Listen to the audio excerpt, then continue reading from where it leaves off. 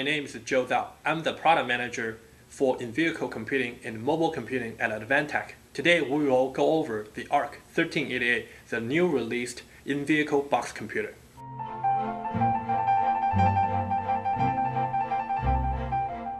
The ARK-1388 has built-in with Intel Core 2 Duo 1.06 CPU, and it also can support memory up to 2 gigabits. It's a complete fanless product with aluminum alloy enclosure.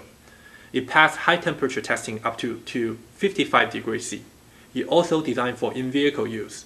It passed shock and vibration testing for 50G and 5G. There are a total of 4 USBs and 4 comms interface for the customer to use.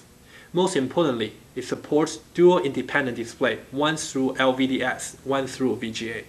The ARK-1388 supports touch panel and it has 6 watts audio amplifier built in. We also have the GPS module built-in on board for navigation application. You can also choose GPRS, Edge, or HSDPA to enable your data communication channel. Lastly, the ARK-1388 has built-in ISO 7637 certified in-vehicle power management. It supports both 12-volt and 24-volt car battery input. You will be able to power on/off the unit through the ignition switch.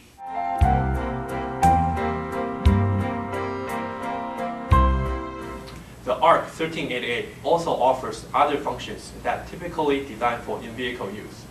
If you wanted to know more about this product, please log on to our website at www.advantech.com. Thank you for watching this.